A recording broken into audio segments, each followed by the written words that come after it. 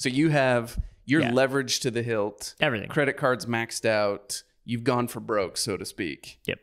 And then they're telling you can't open. Yep. We're all about turning a crappy situation into something positive. $250,000 of credit card debt. I still remember the day when no one turned up. Throw it in the garbage and start from scratch. I could give myself a chance, so I started something. I mean, I think that counts as from poop to gold. Welcome back to From Poop to Gold. I'm your co-host, Benton Crane. And today I am joined by Nick Francis, founder and CEO of SkySprout Marketing Agency and SkySprout Summit. Welcome to the podcast, Nick. Thank you so much for having me.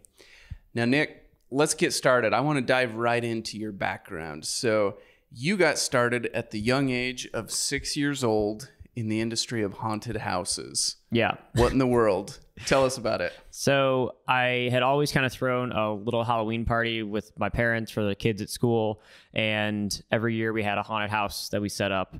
And it was really fun. It was always something that I looked forward to. And that passion for like putting something cool together for people to experience kept growing and growing. And then around 15 or 16, my cousin Max Simon came to town to finally see it.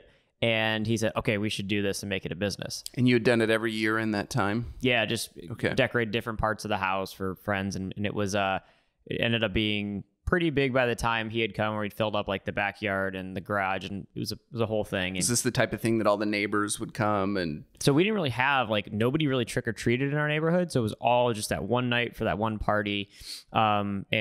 And yeah, it just became something where nobody else really decorated at all in our neighborhood. So I think that was another reason why we wanted to do it. It's because we didn't get to like have fun walking around and seeing all the cool decorations and trick-or-treating. So it kind of turned your house into the neighborhood hub on Halloween. Right.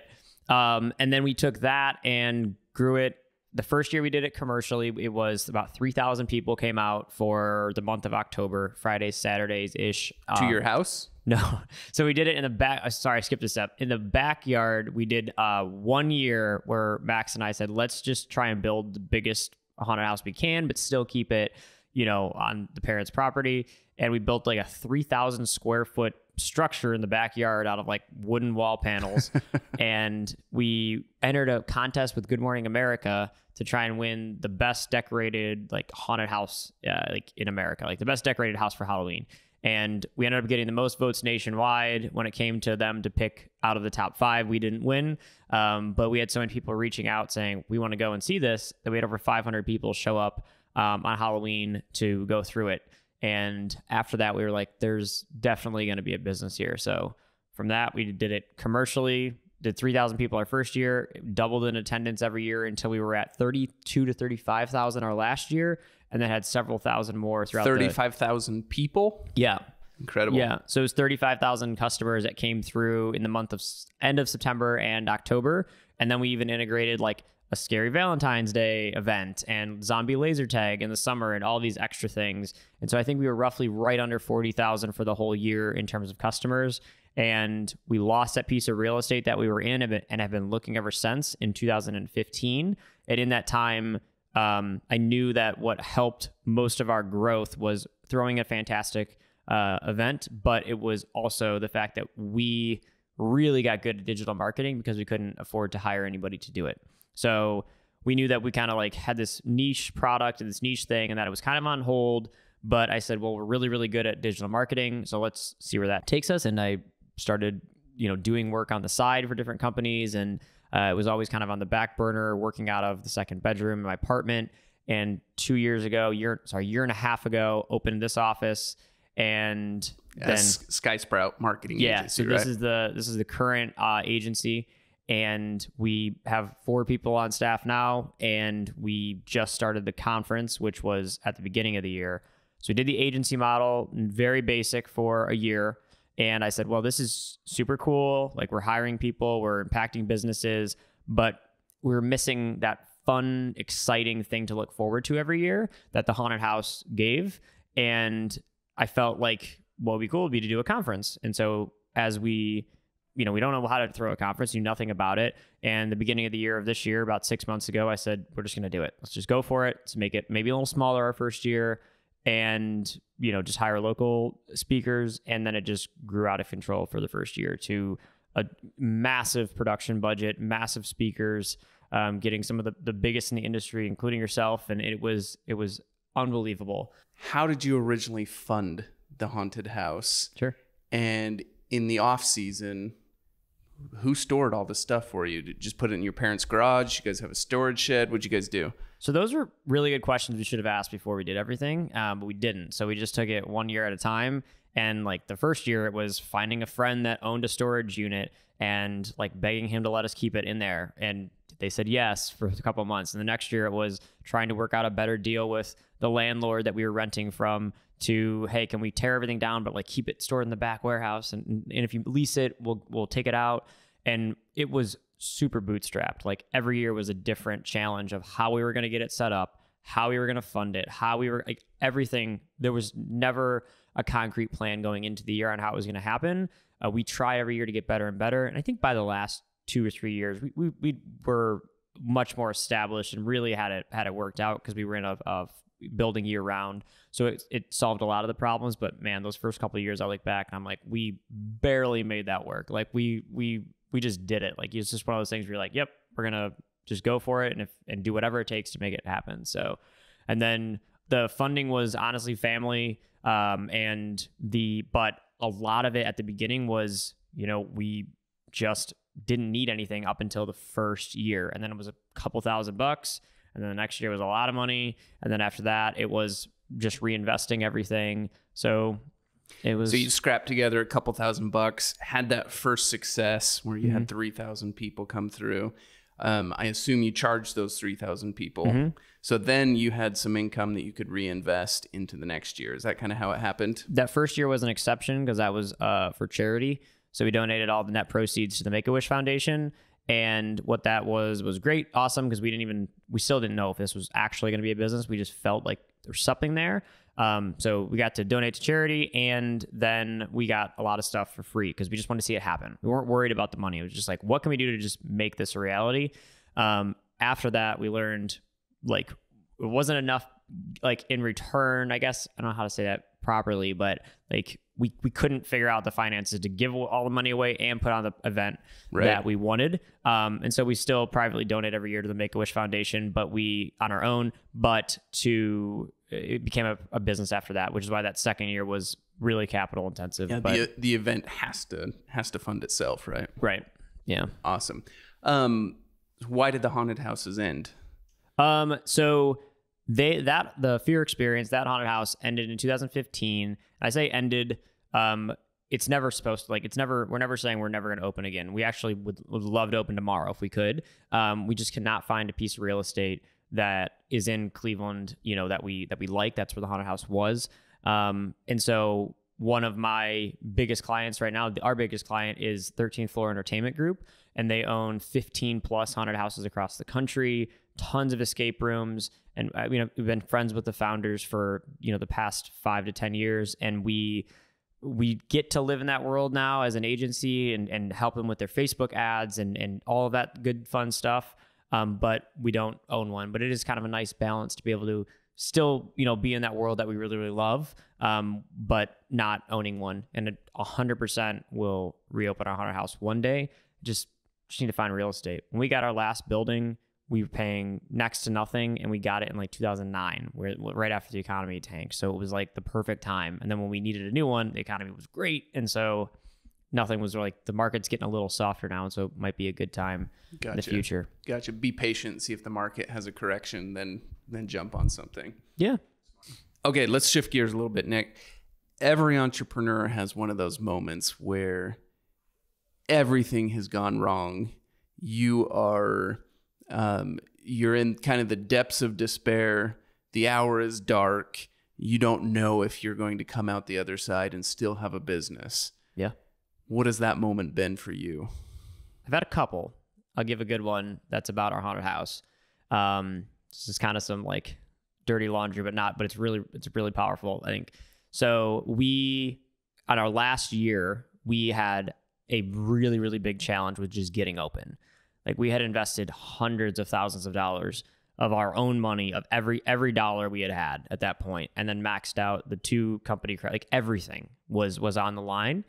And then we started to get some conflict with the local fire marshal building inspectors, of like just trying to find common ground on, we'd grown this business. There was no other like big haunted house companies in our city. So everybody was trying to figure this out together. Like, what should the regulations be? Like, what should it be for a haunted house? Meaning from the fire marshal's perspective, there was no precedent for this. It's a gray area and up to their interpretation. And at the end of the day, it's up to them to determine like what's a safe event, regardless of what's written down. Like, their job is to make the safest event possible. And while that's our job as well, it's a lot easier for a business, like a brick and mortar business. Like, there's just structured code for building a building. It's black and white. And for a haunted house, unfortunately, not as black and white. It's very, very different. And so we were going through that and had everything on the line in the moment where I'm like, holy cow, like, this is real. Like, we could just lose all of this. Was the day before we opened, somebody from the city and a deputy sheriff walked in with a padlock and a chain and said, yep, you're not getting your permit. Oh my goodness. So you're leveraged to the hilt. Everything. Credit cards maxed out. You've gone for broke, so to speak. Yep. And then they're telling you can't open. Yep. So what did that feel like? Super surreal, but like it humbles you a lot to be like, cool, you can lose all of this. Like, you can lose everything in business like overnight. And to have that experience, especially when I was like, I'm still young as heck, but like when I was even younger, like really set me up to be much more on the defense than I had been up to that point with business. And I'm still very like more offense than defense, but that made me be like, okay, like, make sure you're not in a position, because anything can happen. Like, your business partner could pass away. Like, anything in the world, you could be sick and in the hospital. Like, and then how do you service your clients? Well, it's great making all the money working from home, but you can't do that if something bad were to happen to you. And then what happens to your family? So you've got to build a business that has employees that can solely do that. So that humbled me a heck of a lot and made me understand that like anything can happen. So yeah, it was I would say that was like very, very bad to the best. When we saw the biggest attendance we ever had, we filled like a 700 car parking lot. Like, it was surreal that whole season. When we got through that, I'm like, wow, like, I don't even know how to handle all these customers. Like, it was amazing. So Nick, haunted houses started out as basically a hobby for you. Is that correct? Yes. But that kind of transitioned into the launch of your career.